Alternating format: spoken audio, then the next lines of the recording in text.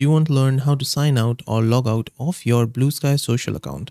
In this video, I'm going to help solve that problem. So on your BlueSky social, on the left hand side, you will find settings. Click it, and then in settings, you'll find this sign out button on the bottom. Click on this and it's going to give you a pop-up. Now click on this sign out button and it will sign you out or log you out of your BlueSky social account. And that's how to sign out or log out of your BlueSky social account.